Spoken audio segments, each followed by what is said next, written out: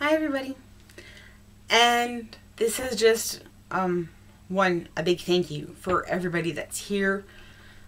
To all the new people, welcome. We've hit past 80 likes, which is really awesome considering that I'm a little person in the middle of kind of nowhere, Moncton in New Brunswick, which means that I'm in the part of Canada past Montreal. Like, there's the whole part of the country if you keep going past Montreal to the east. And I'm in there. Population isn't very high, but people are still paying attention, and that's great. I'm working my best to all that. And like I've recently said, I've been approached by some people now. They want to help me grow this. And no, I don't think I want to do that. Like, one, I don't want to be famous. I know, I'm sitting here talking to people, I don't want to be famous. I could. I mean, my biological father is quite known, and I could just use his last name and probably get somewhere, but I don't want to. And I've got the people that do follow me, the people that do listen, because even though we're at 80 likes, there's a reach of about 7,000, so that means there's about 7,000 people that don't necessarily publicly like what I post and put out there, but they do tune in and come back, which is fine. I don't care if you don't want to publicly like anything that I have here or whatever. It's fine, I get it. It's mental health, it's stigma, and sometimes I have opinions that people, you might agree with it, but you just don't want to get into the argument. So don't care, don't worry. If you don't want to publicly like things, it's fine. It's still great. Again, the analytics are still there, and they're still being able to be viewed by people. And again, I don't do this to be famous. I'm just here to try to help people. And I've been sick, and I'm still sick. So I just want to put an update, because I post sometimes that I feel so alone. And I mean, physically I am alone. Nobody comes to visit. Nobody really calls. Nobody, except for the people that are paid to help me go out. Because I'm so afraid to go out into this world on my own. And I probably always will be, but I'm doing the best that I can with what I've got. But then people will answer, and I've realized that I'm not alone. I mean, even though those people aren't physically here, they still think about me, and they still care, and they still, would do anything. So I will thank all of you personally later. But I do want to, again, say hi to all the new people and, welcome you here. Again, people, you like my page, you guys can post things as well. If you find something that's relevant, or, you're not too sure if, it's a new thing or what, post it on there. I mean, have discussions, talk to each other. You can do that. That's a thing. And you can post in French if you want. And if you want to post in Arab, go ahead, do that too, because I know a little bit of it. I've forgotten a lot of it from university, but I still have really close friends that do read and speak Arab, and I'm trying to learn it. So yeah, if you want to post anything in there, do that as well. So yeah, I want to thank everyone that was really worried and said that it really touched me. I mean, I wasn't okay. I've already talked before how I was at the hospital like 3 weeks ago, and yeah, the staff, they are understaffed, but doing the best that they can with what they have. And if this little voice can be heard and help that situation, then I'm going to use it for that. Again, I got the chance a few weeks ago to meet with a small group of people, which I feel, I still can't believe I was invited, to listen to the federal minister on women's affairs. And one of the things they're talking about, was equality for women, but also equality for everyone. And we'll touch on that later. I'll make a whole video on that later. But the short of it is that this is what our Prime Minister, Justin Trudeau, wants to try to bring to the world, that everybody in this world is as important as everybody else. Because if we didn't have people to wash our bathrooms, then what the heck would happen to them? Don't look down on the person that works at McDonald's. Because if nobody were to be working at McDonald's, where the heck would you get your burgers at 2 a.m.? kind of a thing. You need to have all the blocks of the pyramid for everything to work. And if the bottom part isn't solid, it's all going to crumble. And the bottom part is the people that don't feel equal and aren't treated that way, and this is where they want to go. Mostly it affects women more than men, but I mean, in all generality, that is where the government wants to go. They want everybody to feel and be just as important. So that's a great thing. We'll get to that another time. This is just a hello and think about my health. So let's go about my health update. So I did go to the hospital again. I was there last night. And again, they were short-staffed again. And I mean, I feel bad. They feel bad. But this time, I mean, I was prepared. And I know I have crazy, crazy hair. But I showered and, you know, I need to get the hospital germs off me. And then I did all my laundry. And most of my stuff isn't dry, but it's hang drying. Because, again, I have an issue with people taking my clean clothes out of the dryer and then... Okay, we all know I have issues, alright, so let's just not go there. But so this is what my hair looks like, and we'll just deal. It's just hair. It's really just hair. You can cut it off if it doesn't look, it's just hair. Doesn't matter. You don't need any. If you don't like it, just don't have any. Just hair, okay? So, again, the health update. So, I went because, I mean, I had pain, and I still do. So, last year, I think I've talked about this before, but I will just quickly touch on it again for the new people if they're not aware. Last year in November, my friend Kelly, so Kelly, thank you, alright? We'll address you later, but thank you. Really got tired of me being dismissed at one hospital because, I mean, I only have the cab money to get to a certain place. I kept getting dismissed and she brought me to the Dumont, and within 4 hours of the Dumont, they realized that my kidneys were failing. My liver was almost in cirrhosis. Like, I was dying. Everything was starting to shut down. Thankfully, you know, I went back and back and back over a period of about a month and a half, maybe, where they would treat me at the emergency room, knowing that I had no family doctor.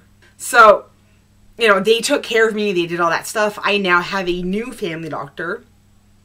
And I do see him every once in a while, but he's just really starting to get to know me now. I mean, I have a lot of diagnoses, okay?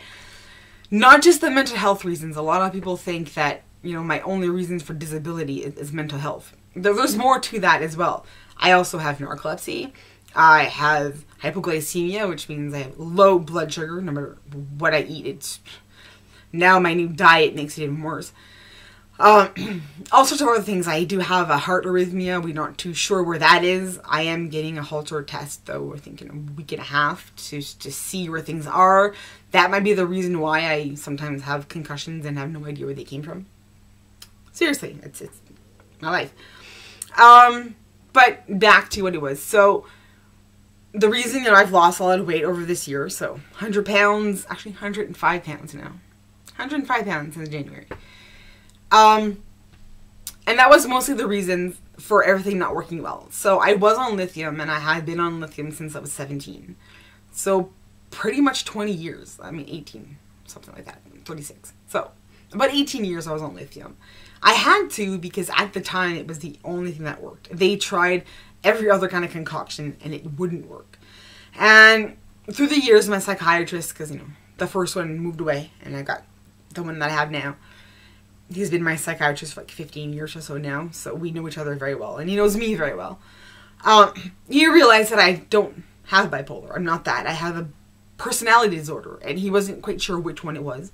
Now, a few years ago, he pinpointed it, and we worked on that. That's why I went through the DBT skills, passed that, I put them in use, and I'm still going along with that same therapist for another year or two to keep enforcing the skills that I learned in DBT so that they are going to be in the forefront of my thoughts so I can just apply them, you know, just to keep my life better. And I mean, since finishing DBT, which I finished in May, my life has changed so much. My relationships with people are so much better, the way I speak about stuff. So DBT is great. It wasn't easy. No kind of therapy is. And again, we'll address therapy another time, how it sounds stupid, but there's a method to that madness. So just shut up and do it. It works, okay? They make you do the dumbest things. I know, you feel like an idiot. But it works. It's tried, tested, and true. Because therapy methods have been around since before they invented all the medications. And medicine is a patch. The real answer to mental health stuff is therapy. So, go out and do it. Even though it might sound stupid, you feel dumb, whatever, just go through it. It's actually going to work. Shh. The secret between us, but it works. I don't really know, where the change came, but it did come down to, in January, I finally saw my gastroenterologist, because I've been diagnosed with eosinophilic esophagitis for about 3.5 years now. And it took me till about 2 weeks ago to be able to say it properly, and still now I struggle. So what eosinophilic esophagitis is in a nutshell is that in my esophagus I have things called eosinophils, which are white blood cells. That's all they are. They're white blood cells. And I have too many of them. And when I would eat foods that would trigger them, kind of like an allergic reaction, they would multiply and multiply and multiply, to the point that my esophagus would just swell shut. Now when that happens, it's a scary thing, because you choke on your own food. And emergency-wise, in an emergency room, they can't do anything about it until you can no longer swallow water. Because emergency scope, when you have to go into your esophagus and, open things up, you can't do that too many times before it starts having the potential for, major damage. Which is what my gastroenterologist told me in January. He's like, look, we can't keep going in there. The chances of me perforating, that's the word, I don't know, poking through my esophagus and making a really big mess is very high now. So he's like, you're just going to have to do the elimination diet. Which, again, is you just take out everything, because we don't know what the triggers are for the white blood cells to multiply. So just take everything out. And technically you're supposed to reintegrate one thing at a time to see if it gives you anything. And I haven't really reintegrated anything. I eat quite well. I mean, I do try to share my recipes with all of you. My kidneys are, at a level where it's safe. They're not perfect. They need to, I still need to see a specialist to see, where the damage is at and if I need to have anything else done. But I'm on the waiting list for that, because for those of you who aren't aware, this is Canada, or healthcare is free, which means that when you want to see a specialist, you go on a waiting list, and they're colorblind, money blind. Okay, it's supposed to be that way. Whether it actually ends up working that way or not is not up for debate. We're just going to talk about the real thing. The system works in the sense that people with priority get put in first. The sicker you are, you see the specialist first. So I do have some kidney damage, but at this point it's not something that's going to affect my health. So I'll eventually get into a specialist.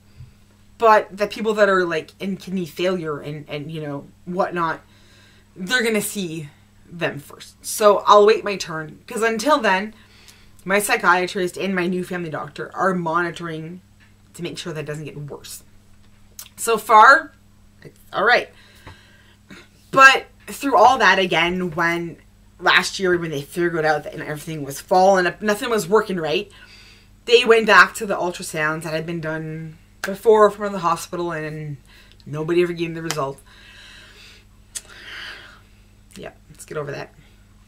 It also turns out that my gallbladder is full of stones.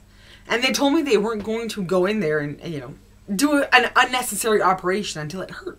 So it started hurting, and I really thought that that's what it was. I mean, it was all my side, and so I went to the emergency room yesterday around 4:30. I had called my gastroenterologist around 4 before that, and she let me know that he is on call, all next week. So just to go see the doctors, and maybe they weren't able to do something, yesterday, but they might put an emergency consult and he would see me during the week. It turns out it wasn't that at all. So once you have one autoimmune disease, you kind of have the potential for the other ones. So I also have really, really bad psoriasis. It's mostly on my head and behind my ears.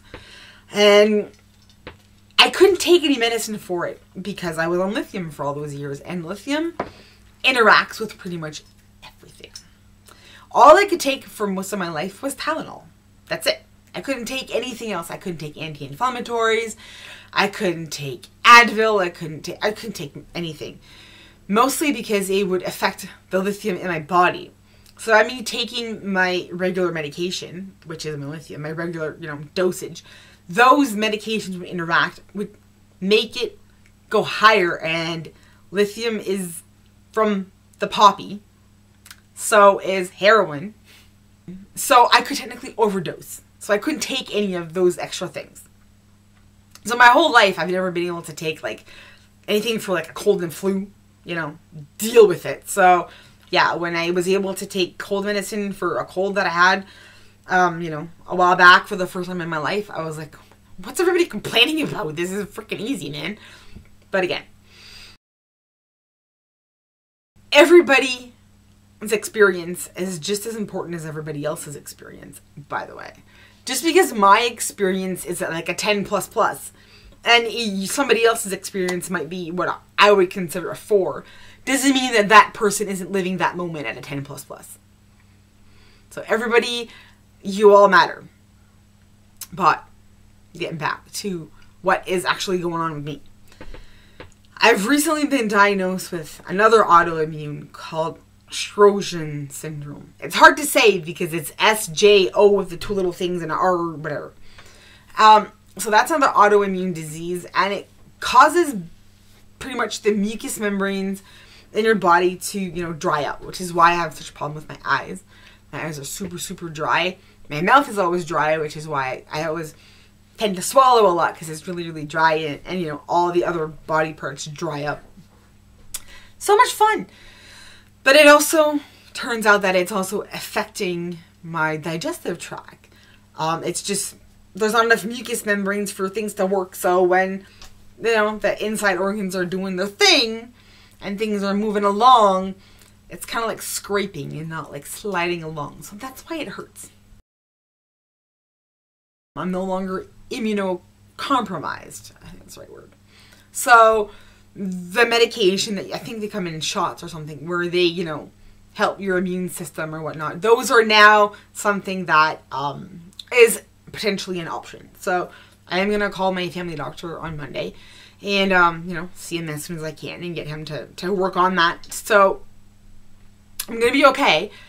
It hurts, but it's nothing that's going to, kill me. It's just going to hurt. I'm going to have to live with it. I'm not the only person that lives with constant pain. There's people out there many people that do.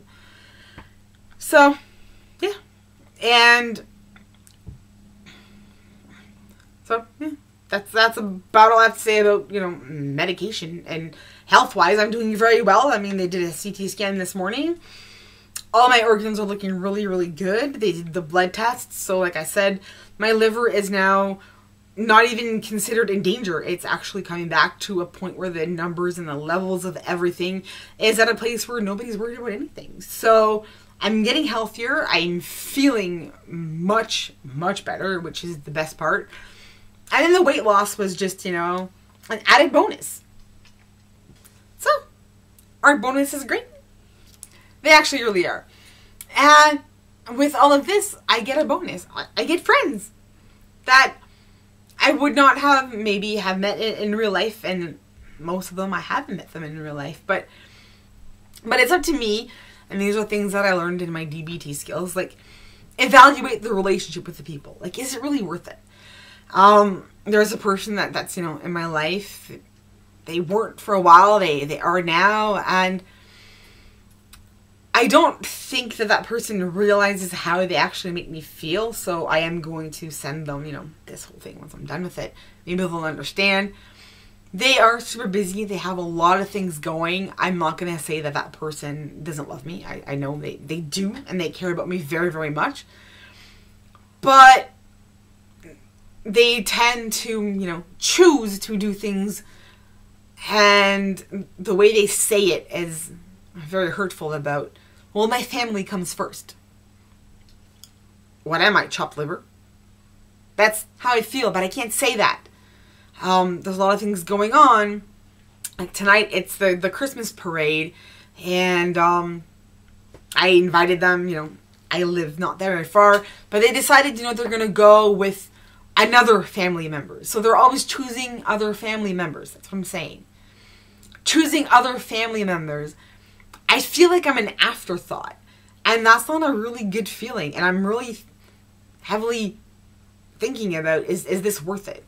But that's what I say. I'm going to send this to that person because they might not realize that that's how I feel. Because we don't have time to talk enough for me to actually say how I feel about how it makes me feel. So I'm just saying it here. And also I'm just going to say it to anybody else out there that's listening.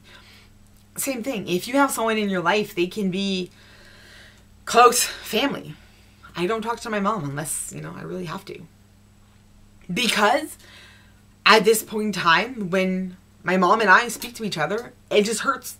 We hurt each other. We're not good for each other. We're toxic. We have to walk away. Not because my mom doesn't love me, not because I don't love her. It just doesn't work between us right now because we both have things to work and it's just not working. So we're walking away. Will we ever speak again? I don't know. I don't think it's fixable. However, people surprise me every day, so you never know. And it just goes for anybody out there. If you have someone in your life, it can be your mom, it can be your sister, it can be, your best friend. If you talking to them, spending time with them leaves you feeling worthless or leaves you feeling like they don't respect or love you, walk away. Walk away. You cannot make anybody like you. You can't make anybody respect you. Even though sometimes they should. But you still can't make them. And if it hurts you on the inside and you voice to them that, and then they just don't get it, think of yourself and just walk away. I have to do that sometimes. I help a lot of people here with No Holds Barred. And sometimes I give people help, this is what you need to do. And they don't do it. And then, they keep asking for help. And then I'll give them a little bit more. You get 2 chances with me here on No Holds Barred, okay? 2 chances. If I give you, help on a silver platter the first time and you don't take it, sometimes, life is tough. All right, that's great. I give you a second one and you still don't take it and then you're still complaining, then I'm walking away. I also have to look out for myself. I can't give all of me. I do give a lot more than I get back, but that's okay. I think that's kind of what my purpose in life is, and we're not going to complain about that. But you have to want to help yourself. There is no key to success. There is no key to fixing mental illness or mental health issues or just life in general. We're in this weird kind of generation where, I don't know, things just went sideways. Our parents tried to raise, or not mine, but I don't know. Parents tried to raise their kids to not be hurt because they see them get bullied and they were bullied and they were missing out on stuff and they just didn't want their child to feel that way. But it ends up creating another whole generation of kids who are technically adults but can't take care of themselves. They can't do anything. Like this. So this is a sad post, but I think it's important. It is live PD, so, She's 18. This is what happens when parents do everything for their kids. They turn into adults. Because she's 18, so she's going to be 19 soon. She's going to be an adult. And they can't handle or cope with anything. She's upset and crying because she doesn't know what to do because her boyfriend just got arrested for drugs. She doesn't know what to call. She doesn't know what to do. They told her you get in your car, you go home, and you deal with it from there. She's so hysterical because she's got nothing. She doesn't know how to handle anything. And they're obviously a little bit, but... And, okay, I'm going to stop it here because she says, she doesn't know how to handle this situation. And, everybody would freak out. Everybody would be upset. But to the point of begging the cops to arrest you too, because you don't know how to deal with the fact that your boyfriend just got arrested for having heroin. He's trying his best to calm her down.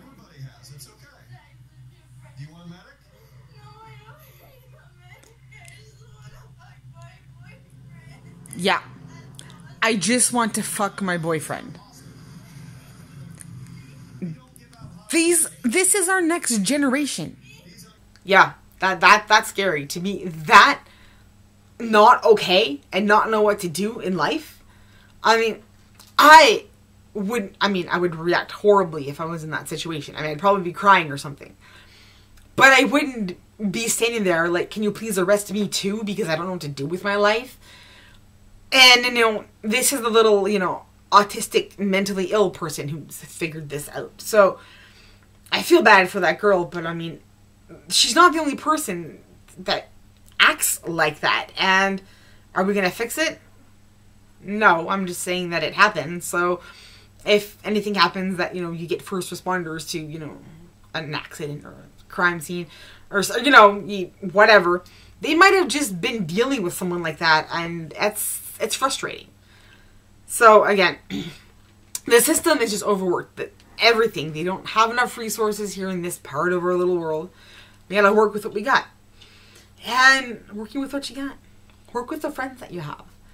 So, when it comes to thanking my friends, like Megan, I love you, girl. You're my girl. You know it.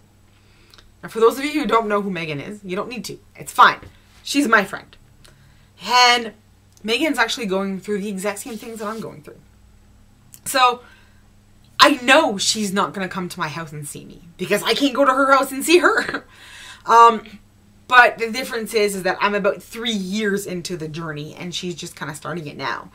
And I'm going to be there as much for her, try to help her. She wants to be there for me, but I totally get it that leaving her house to come see me isn't something that's comfortable for her to do. I get it. I don't blame you for anything. And I know that you care about me because when anything happens, I can text you at any time and you will always answer back. And that means everything. You don't necessarily have to physically be here because you're answering. And this is me just realizing now that when I feel lonely and alone, I'm thinking about the physical, but I'm not. I'm spiritually with people, and I need to learn to deal and live with that because I am not alone. I am not unloved and unworthy of anything. I do have friends. Like I said, Megan, she's listened to so much of my things and just been there just by support or just by listening. And the same thing goes for my friend Kelly, like I said earlier.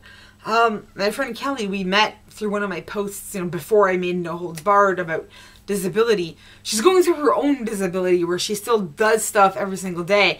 She has a husband and kids, which, from what I understand, when you're married, that makes you have an extra kid. But no, I'm kidding. I've never met her husband, but I've heard great things about him. I've met her kids and everything like that. And it's actually nice to see these days that there are still relationships that are founded on the good things. When times get tough, they don't just walk away. They deal with it. I've never met him, but I'm sure he's an amazing person. So, happy for both of you. And again, she doesn't always have time to come and talk to me, but when she can, she does, which is great. And it's always heartfelt, and it's always, from a very good place. And there's many other people out there that I could call out and say thank you for. But there's a lot of you that don't publicly say it, so that's why I'm not going to call it anybody else. I'm just calling these two because they're personally my friends, and I know they're okay if I publicly thank them for things. I am loved. I just didn't realize it, and it goes along with, the fact that I do have borderline personality disorder, and that does come from, things that happened in my... I was bullied hardcore in school. There's, I have an absent father, I don't talk about my biological father, but people really know his name. They know who he is. And when I tend to kind of mention, or they hear my last name, or they're like, hey, are you his kid? And I'm like, yeah. And then they ask me what he's up to. I'm like, I don't know. I haven't talked to him in like 18 years. It's kind of awkward. And it's his choice to not want to be in my life because no kid of his is going to be gay. Well, I'm sorry. I'm not missing out on the father experience. I have a stepdad who I call my dad. It's my mom's second husband. And he's my dad. He's been there since I was 7. He listened to me cry. He'd scare all the boys when they would come pick me up. Even though underneath it all, he knew I was gay. Because he's the first person I came out to. And in a weird way, my dad's homophobic but doesn't want to be. So he's uncomfortable around, you know, gay men and whatnot, but he doesn't say anything. But when it comes to me, he was like, I knew that. It's cool. So if you're the type of person that has someone like that in your life, whether it be mental health wise or your sexuality wise, they don't understand the whole thing, because trust me, the whole thing of like sexuality and gender and all that kind of whatnot. Because if you want to put labels on it, I am gender non-binary pansexual. Just go with queer. I'm just me. Let's just go with me. I'm just me. This is who I am. My dad doesn't understand any of that stuff. Doesn't understand the stuff about mental health either. He can't even tell you the names of my diagnosis. He don't know. However, he knows me. He knows what are my triggers. He knows what bothers me. He knows how to protect me from those things. So he doesn't need to read a book. And there's people out there, same thing. If you have a friend, family member, a parent, they don't necessarily have to know all the words, but if they accept you the way that you are, then just go with that. And, you know, just go with that. Sometimes it's a big thing for them to accept. So if they just get you as you are, but they're getting some nouns, pronouns off, or they're referring to just take it in stride a little bit, because they'll eventually get there. If they at least accept you as you are, then you've won 95% of the battle. And speaking of accepting as you are and 95% of the battle, I'm thanking all of you for accepting me as I am. Because I don't hold back. I'm very direct. I'm a very honest person. I don't fancy pants anything. I tend to say it as it is.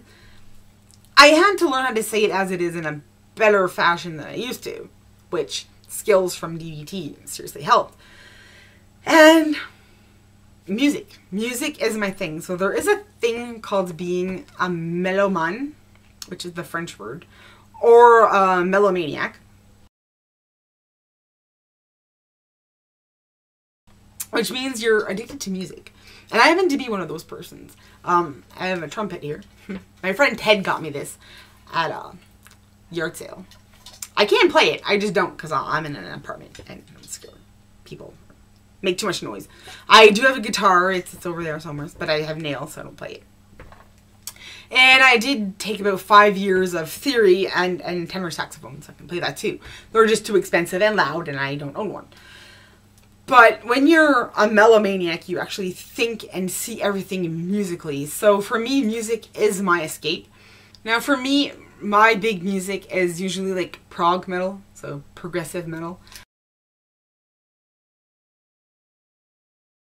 So yes, that includes Avenged Sevenfold. They're my all-time favorite. I did cry when I learned that the Rev passed away. I still feel it to this day.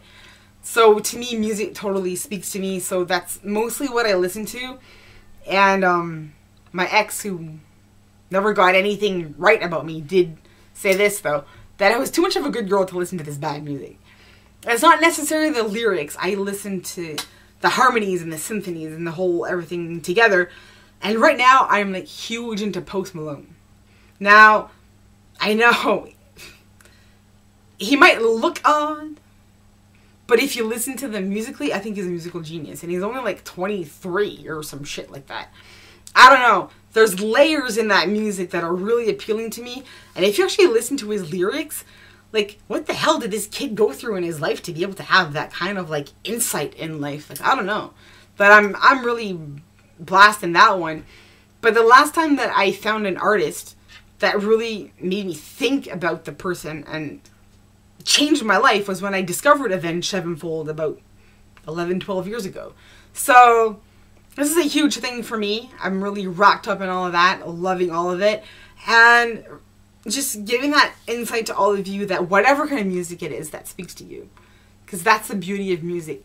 The beat and the tempo actually do affect you. It actually has to do with the rhythm of your heart. It's how it goes. But then the melodies and the symphonies together with the message and the words of the song all affect your brain because it uses all your senses. Whatever it is, if the music speaks to you, then listen to it.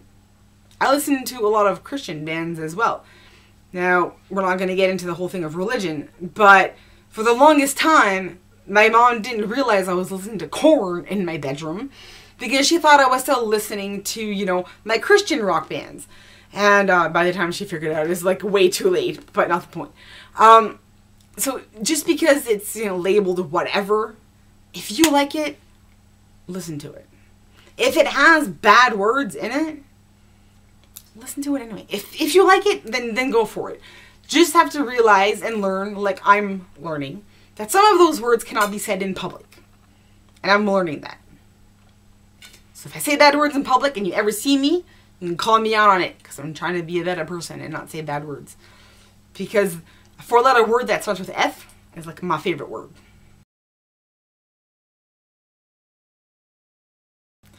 And sometimes it's not appropriate, but sometimes it is. So I just babbled on for like way too long. So thank you for everyone